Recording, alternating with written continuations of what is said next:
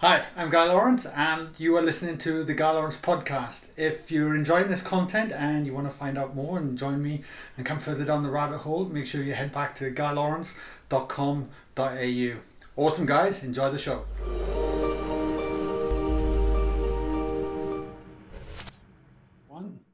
Bill, welcome to the podcast. Thank you, Guy. Fantastic. Mate, I ask everyone on the show, if a complete stranger walked up to you in a barbecue and asked you what you did for a living, what would you say these days? Crikey. That's a really, really good question. What do I do for a living? I think I'd probably grasp around and try and find some really smart-ass answer, and then failing that, I think I'd probably say, well, I flip snags. But to answer your question, what do I do for a living? I guess the complete way that I can really explain that is that I'm a storyteller. And I tell stories in whatever medium really best suits that story. For instance, at the moment, you're talking to me about a film on intuition, a documentary film. But this is the first documentary I've made in something like 30 years. Mainly I do feature films. But at the same time, I have a 3-book deal with Penguin Random House for a series of young adult novels based around the world of modern-day witchcraft. And they're selling really well as well.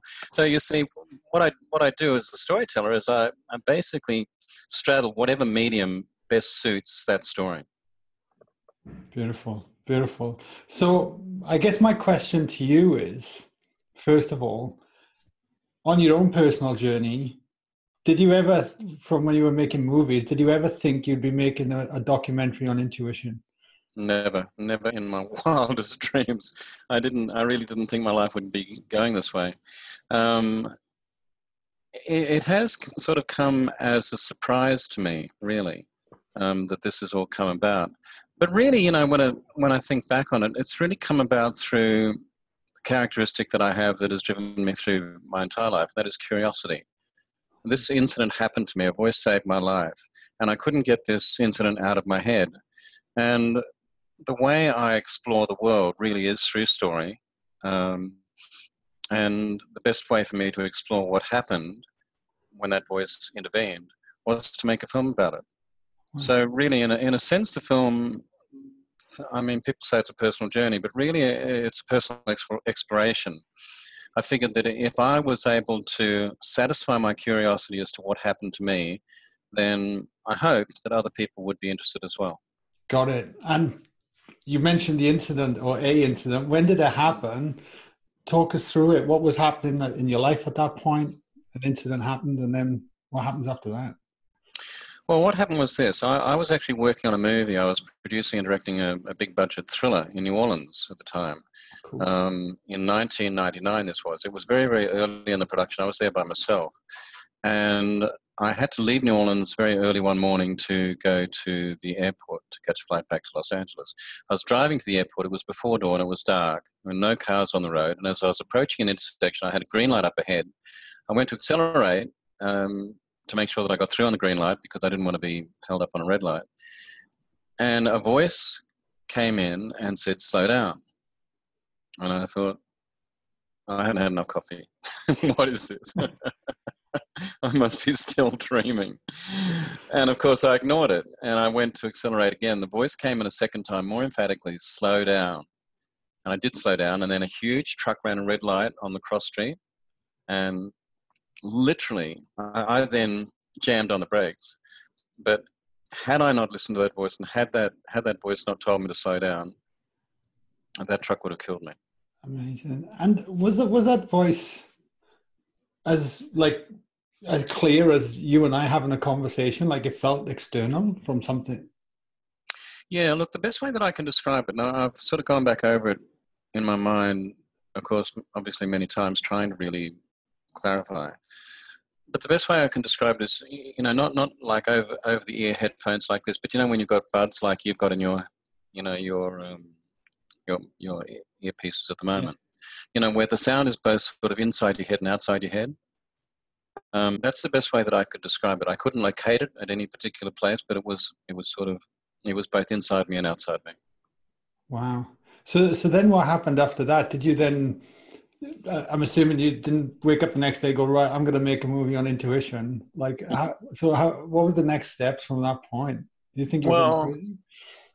it immediately I was really shaken up. I was shaken up not so much by the voice, but by the fact that I'd nearly, I'd narrowly escaped death. I really had. But then I had a plane to catch, I had a movie to make, and quite frankly, I forgot all about it, because I had other things that were more pressing. But then once the film was finished, I kept on having recollections of this truck going through, just nearly missing me, and recollections of the voice. And it started to play on my mind, and I then started to think, well, what the bloody hell happened?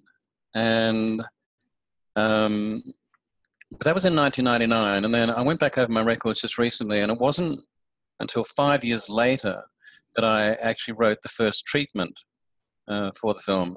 And that treatment, in fact, was what I think A Little Birdie Told Me, I think was what the original title of the film was at that point. And, it's really interesting, Guy, because if somebody walked up to me at that point and said, look, here's the money to make the movie, and I got off and made it, it wouldn't be anything nearly like the kind of film that I ended up making. What happened was from 2004 to 2014, which is when I started filming, it took me 3 years to film. Wow. But 10 years, that 10-year intervening period was really crucial, not only in the development of the film, but also in the development of my thinking.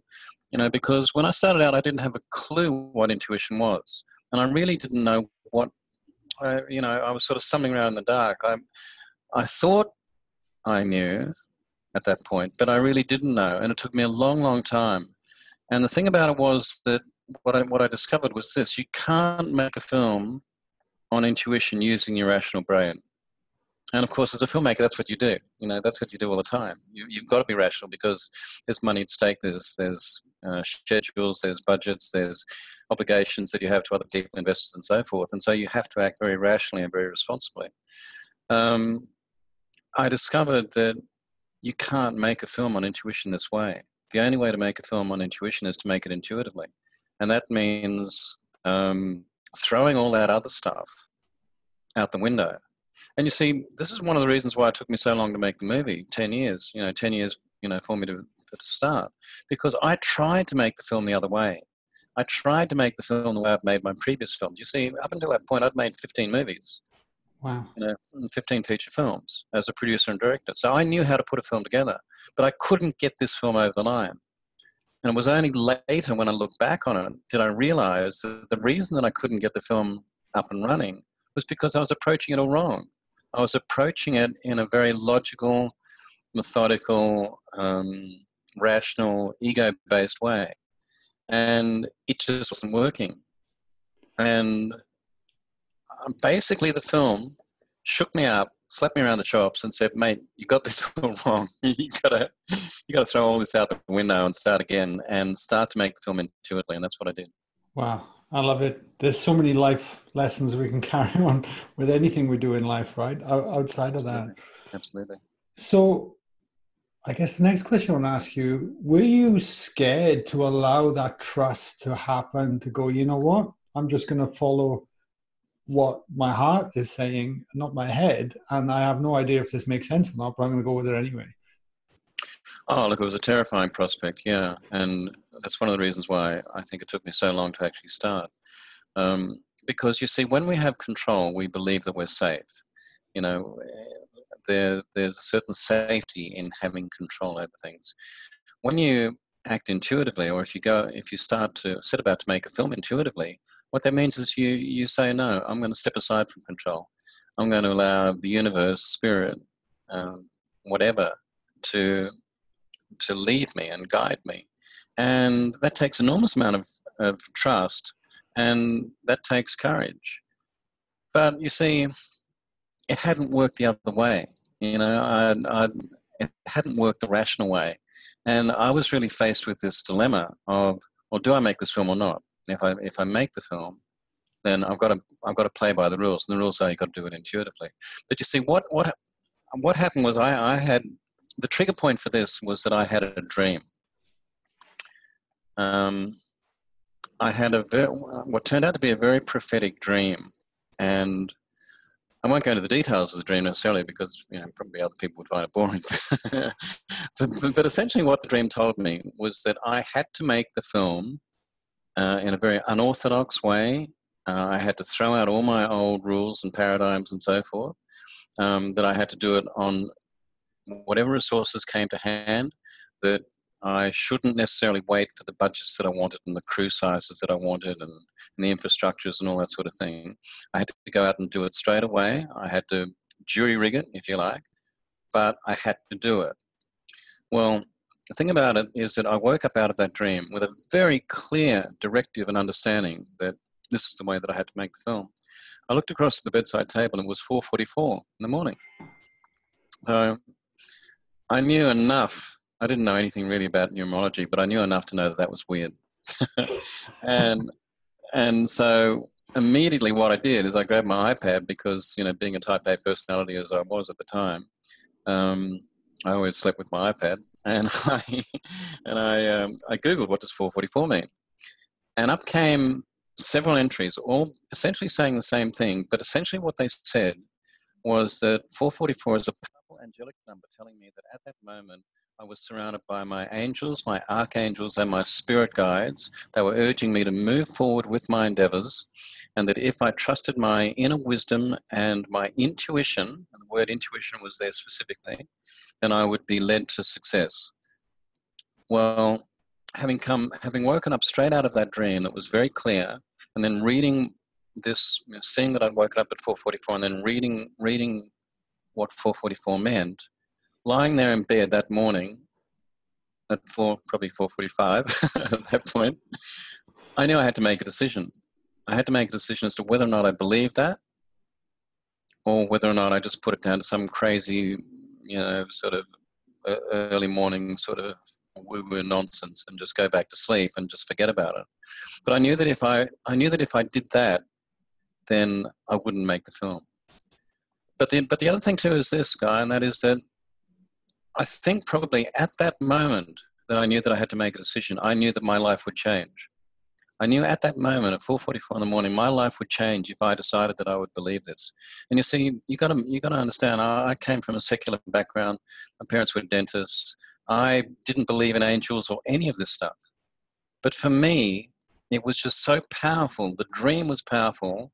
And then waking up at 4:44 and then seeing what that meant, it was, for me, there was just no choice. I had to run with it. And then having made that decision to run with it, the film then came into creation, and it did change my life.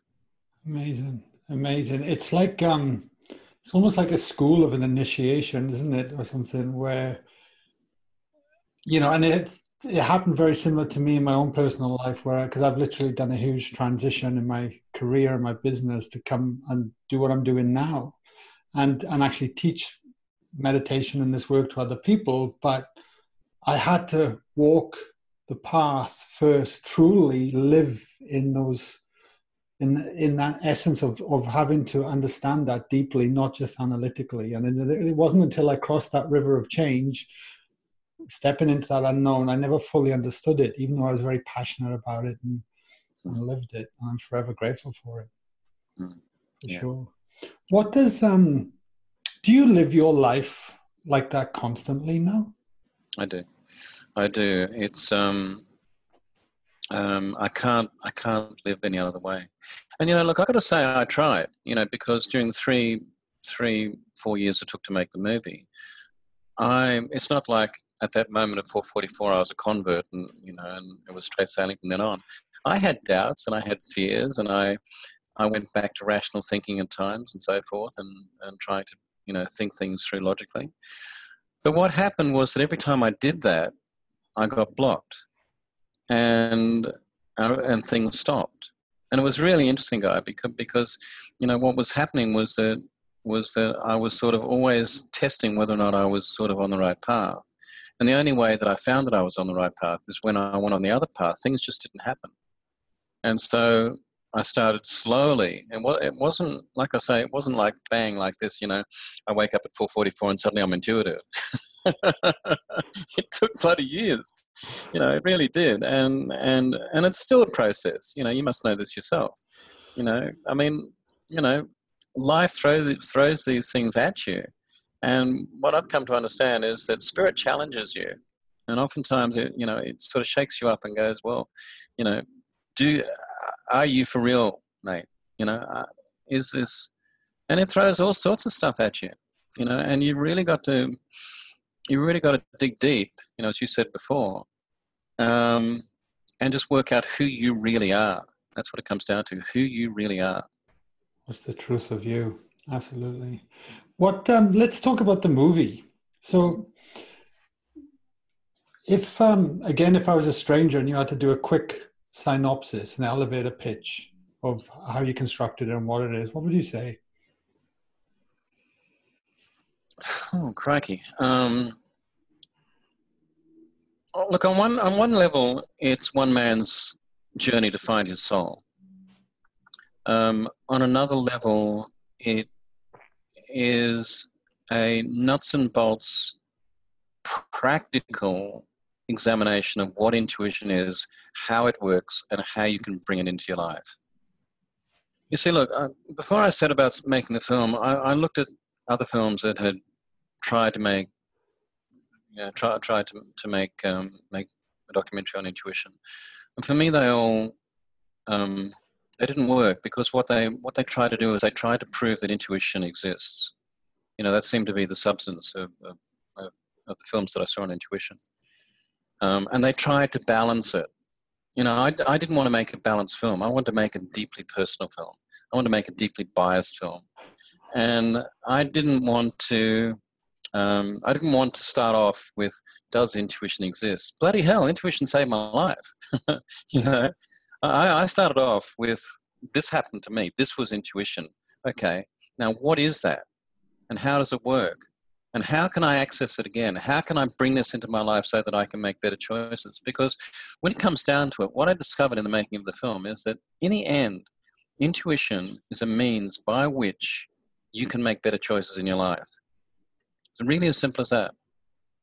I call it intuitive hits, DDMs, direct divine messaging. That's what they are. I love it. So what blew me away, because when I was researching you yesterday as well, Bob, was the thoroughness of the amount of footage and filming you did to construct this documentary together.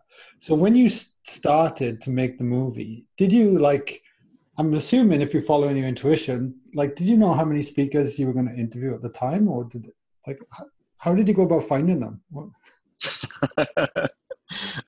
look, after that dream and having made a decision to make the film, the one thing that intuitively I knew is that I had to go to India. I had to start in India, because I knew that I knew nothing, and that probably in India I would start to learn some stuff. And so, I had no money in the budget to make the movie or anything like that. So, but I went out and, my wife and I put in some savings. We went out and bought a camera, booked some tickets to India, and started there. And I didn't have a clue who I was going to talk to, how many people it was, and I didn't know how long the filming was going to take. All I knew was that I had to start. And here's another story, right? There's a little bit of sensibility in me, really, as a filmmaker. And so having chipped in our own money and, started the process, I thought, well, bloody hell, I should see if I can line up some people in India beforehand. I get on the phone. I've been to India before, and I've actually worked there before, so I knew some people. And I called them up and I said, do you know people? Can I come and talk to them? And can I come and talk to you and so forth? I kept on getting no, block. Anyway, so I'm on the plane with my wife. It's just the two of us, right? And she turns to me and she says, we're going to be landing in Mumbai soon. You don't have anybody to talk to, do you? And I went, no, I don't. Anyway, so we're in the back of the cab. We arrived in Mumbai. And we're in the back of the cab. heading to the hotel that I booked, I've got this sort of really kind of cold, sweaty kind of dread, going, what am I doing? I'm starting this film, and what am I going to do? Sit around the pool and, eat samosas? What's going on here? Anyway, at that moment, guys, really, really interesting. What happened was I had in my mind's eye this image of a billboard that I'd seen by the highway on the way in from the airport to the city. And the billboard, I could see it very, very clearly, was advertising the Bombay Yoga Institute with telephone number and so forth underneath. And I thought, okay, well, look, I'll contact them. So I had my trusty iPad and roaming in the back of the cab. And so literally from the back of the cab, I Googled Bombay Yoga Institute, and up it came, and the telephone number. And I called them from the back of the cab, and I said, look, I'm a filmmaker from Australia. I'm making a film on intuition. Can I come and speak to the director? And they said, yeah, sure, come in the next day. All right, so I had my first interview lined up just from the back of the cab there, based on this image of my seeing this billboard. But anyway, so we, the taxi continued through to the hotel. I never saw the billboard. I thought, that's strange. They must have taken it down. Anyway, so I got to the institute, the Bombay Yoga Institute, the next day, and there is the billboard outside the front entrance, exactly as I'd seen it in my mind's eye. And I thought, yeah, that's what I'd seen. So I did the interview with the director, wonderful lady, and she's in the movie. And at the end of it, I said, what happened to the billboard that you had out by the highway coming in from the airport? And she said, we never had a billboard there. And I said, you must have, because I've seen it before. And she said, no. No, we've never had a billboard other than, the one outside our front entrance. Well, I've never been to the Bombay Yoga Institute before. I'd never even been to that part of Bombay before. So it was not possible for me to have seen that billboard outside their front entrance. But what had happened was that precognitively, I had got this flash of that billboard outside that entrance. So my guidance had taken me to that place for me to start. It was extraordinary, absolutely extraordinary. It's one of several things that are, several very, very strange things that have happened to me in the making of the film. But what happened, though, Guy, was this. After having done that interview with a lady who was really wonderful, which is one of the sort of key people in the yoga, Hindu, religion, whatever, in India, she then put me on to somebody at the ashram in Rishikesh, Paramahansa ashram. They then put me on to other people and so forth. And really, from that first interview with that director at that Bombay Yoga Institute, I didn't stop. I just went from person to person to person to person. And the same thing happened in America when I went to America. I was guided from one person to the other. I never had a list. I never, I just, and so look, sometimes I was given access to people. Like, for instance, I was given access to Bikram Chowdhury, from Bikram Yoga. For some reason or other, I had a no on him. And I went, no, I'm not going to follow this. Well, he turned out to be, not a very nice man. Yeah. At least on the film. But it was really interesting. I got a no on him. And he would have been a big name in the movie. Amazing. At the time. So whilst I was guided to people like James Van Praagh and Carolyn Mace and Lee Cowell and so forth, I was also guided away from people who weren't the right energetic fit for the film.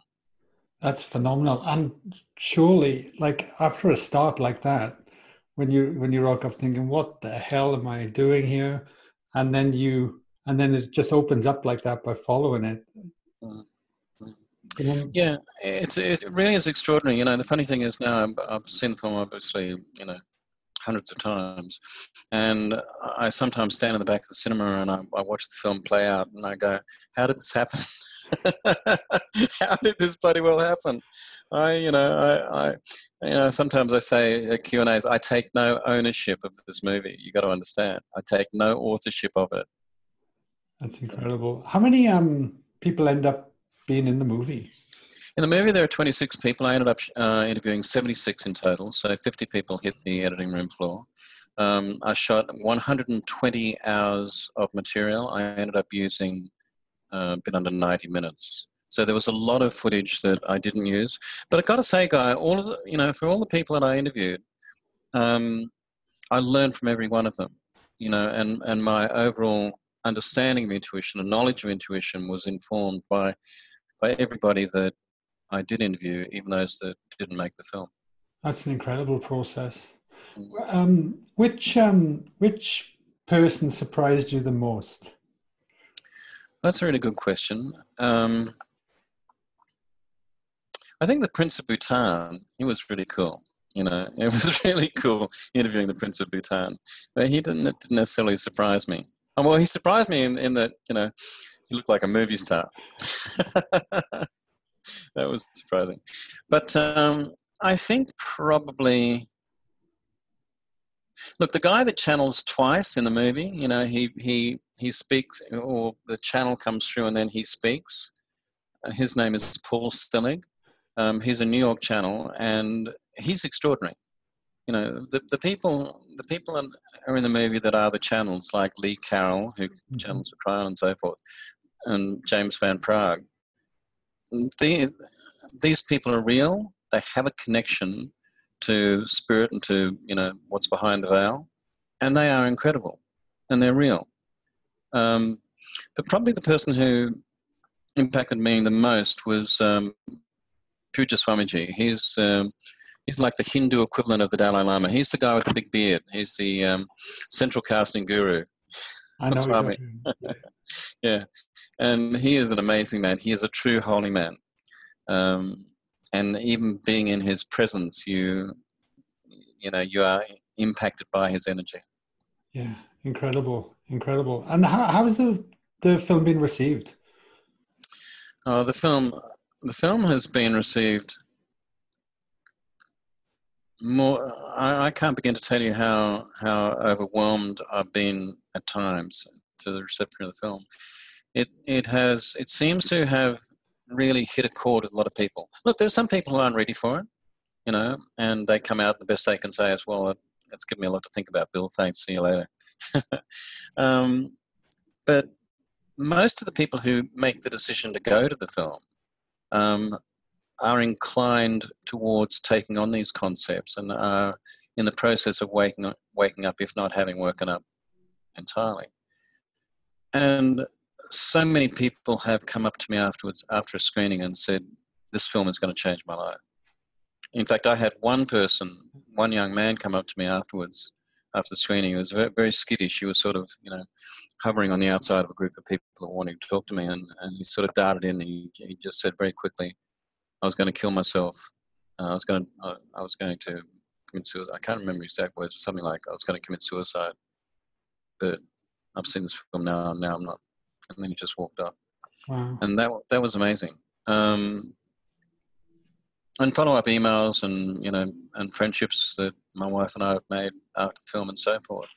The film is connecting on a deep, resonant kind of level with people. Yeah. I wasn't expecting that. I really wasn't. Yeah, it's amazing. And what would you say to the person who's very, I don't know, analytical or skeptical listening to this?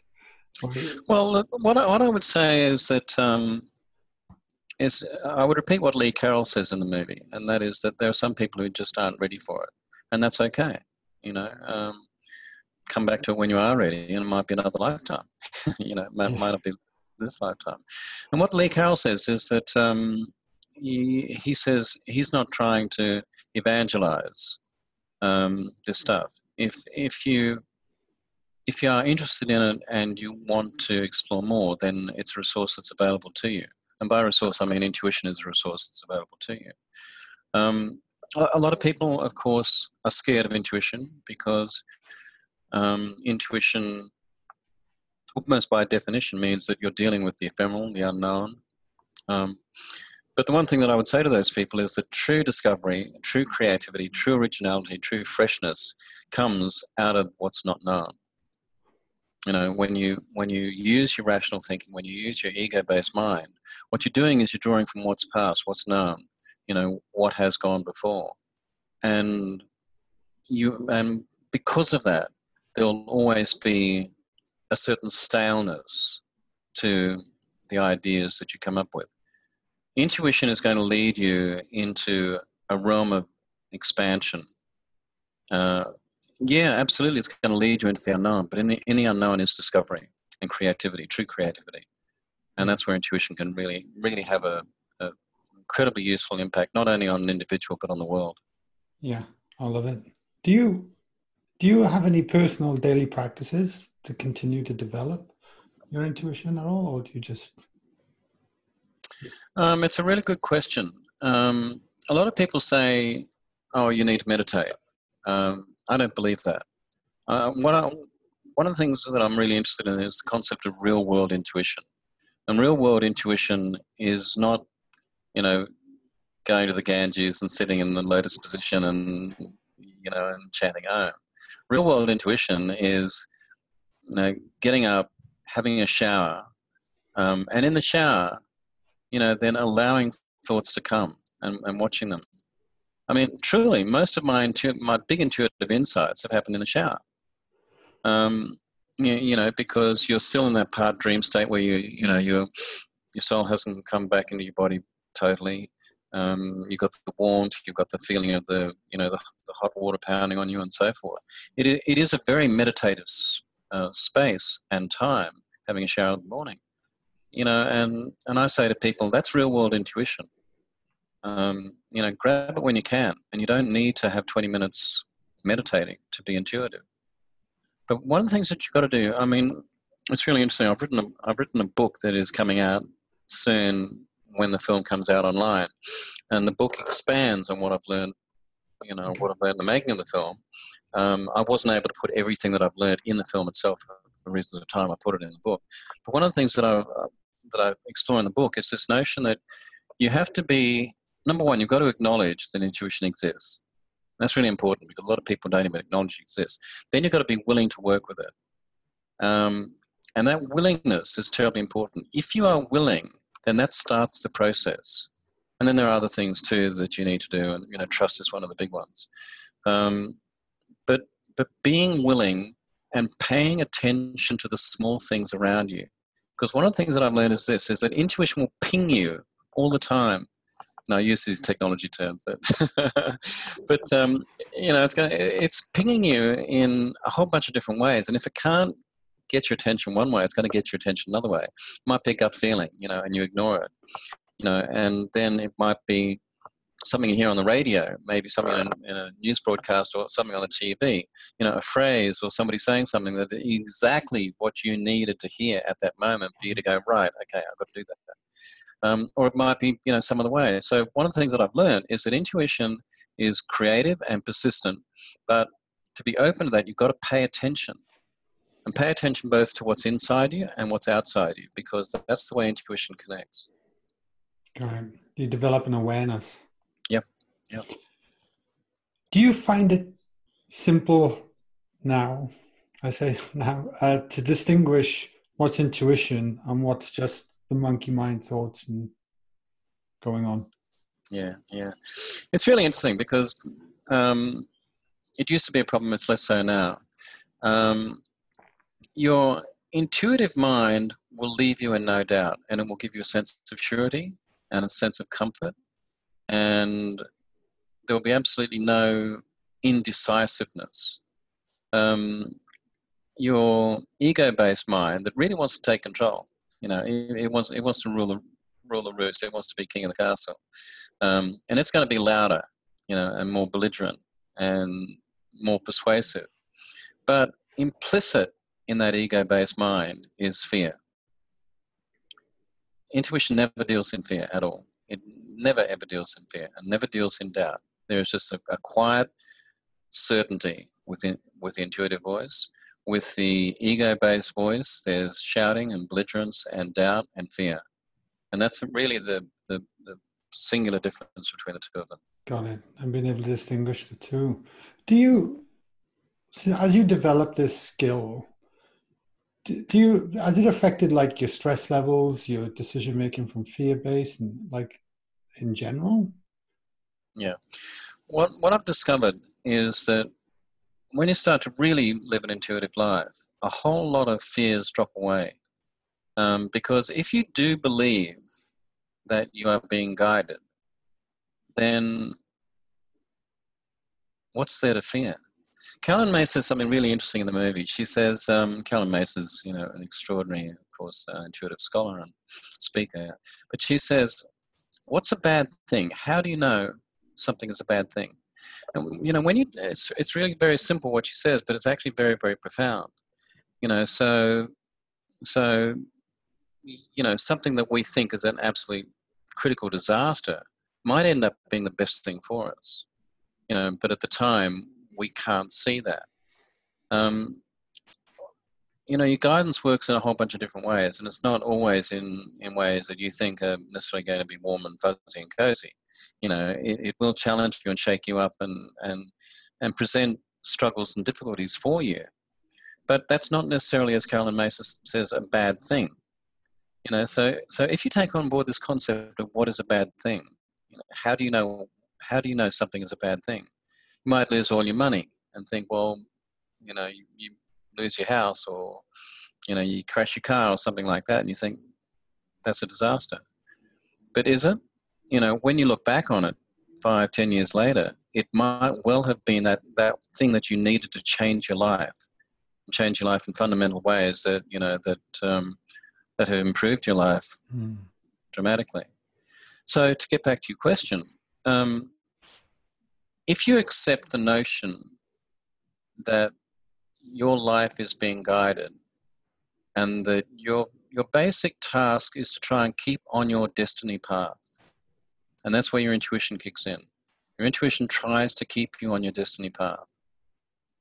Then all you've got to do is trust that intuition, and then everything's going to be okay, and the fears drop away. I like on it. Yeah. That's actually a perfect segue for the next question that I ask everyone on the show, Bill. And that is, what is one of your low points in your life you've had, but later in life turned out to be a blessing? Oh, crikey. I've had so many low points. Should we list them alphabetically or chronologically? Look, I'll tell you something. I don't tell this story terribly often, but it's probably relevant here. I started off studying medicine. Like I said, my parents were dentists. Because of something that happened intuitively, I switched across. My head wasn't in medicine. I switched across to journalism. I became quite a successful journalist. I won awards for my journalism and so forth, and I ended up being on the top show as a television reporter at a very young age, at the top TV show in Australia as the senior reporter at the young age of like 25 or something. Mm. But I had a bad car accident. I was in one of the film vehicles coming back from a story, and I was in the back seat. The car left the road, hit a telegraph pole. I was in the spine unit for 3 months. And it was touch and go as to whether or not I could walk again. Well, I was at the height of my success as a young television reporter. I just won a Logie for Television Reporter of the Year, which, as you know, is, I guess, probably the equivalent of an Emmy or something like that. And I was right at this high point of my career, and then suddenly, bang, I'm in hospital in the spinal unit. And what happened was this. It wiped the slate clean.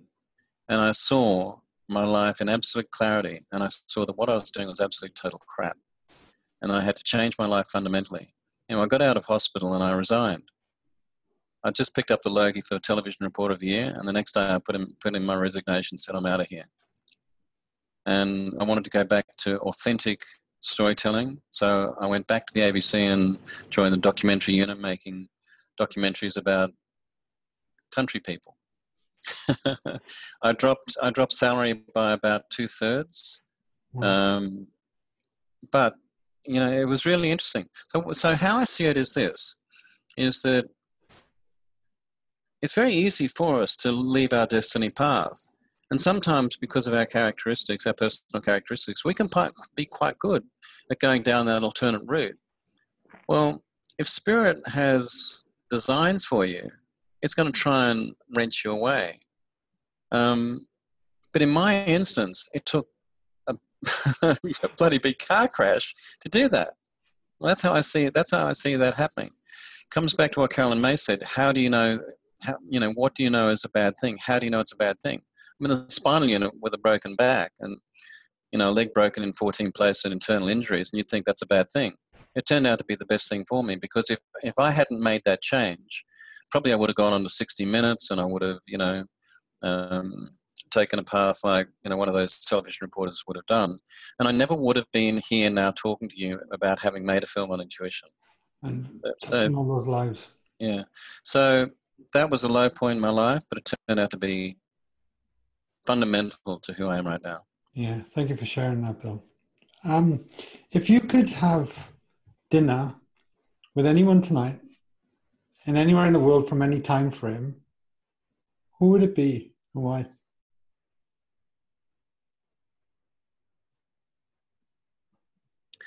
Oh, I would like to have dinner with Jesus Christ. And I'm not a Christian. I'm not a Christian. But if I had the opportunity, he'd be a pretty cool dude to have dinner with. Yeah. Yeah, there'd be a few questions I'd have to ask him. Yeah.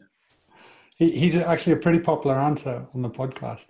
Oh, is he really? Oh, that's Yeah. interesting. Yeah, but you see, I'm not a Christian at all, and I don't follow any particular religion at all. But in terms of interesting people, he'd be interesting dude to talk to. Yeah, he'd have some stuff to say, I reckon. Yeah, and there'd be plenty of wine and so forth. Yeah, totally. Is there anything else you'd like to share with our listeners to ponder on from everything that we've covered today?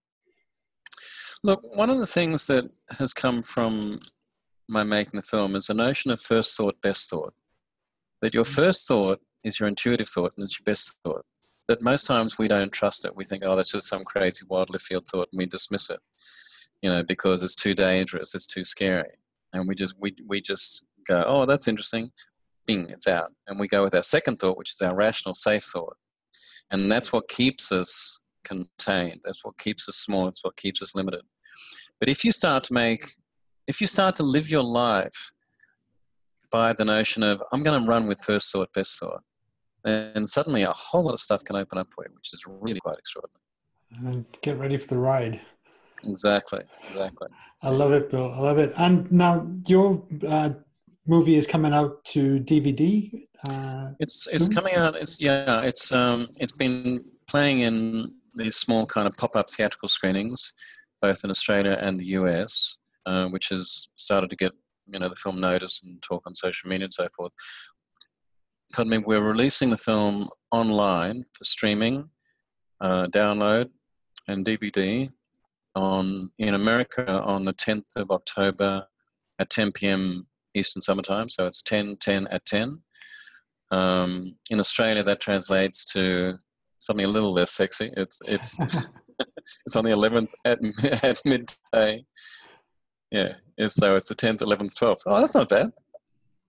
11, 12. Beautiful. Absolutely. And you mentioned a book as well. When will that be coming out? Well, that's coming out at the same time. So the film and the book will be coming out simultaneously. Beautiful. And the book's really been quite interesting because what it does is it includes a lot of the content of the film, a lot of the quotes that from the key people in the film. But like I say, it also expands on it as well. Yeah, love it. And the best URL to send everyone? The movie's website, pgsthemovie.com. Easy. I'll be linking to the show notes anyway, bro. Fabulous. That was amazing. Thank you so much for sharing everything today. I loved every minute of that. Oh, it's an absolute pleasure, Guy. Thank you. You're welcome, Bill. Thanks, buddy. Thank you, man.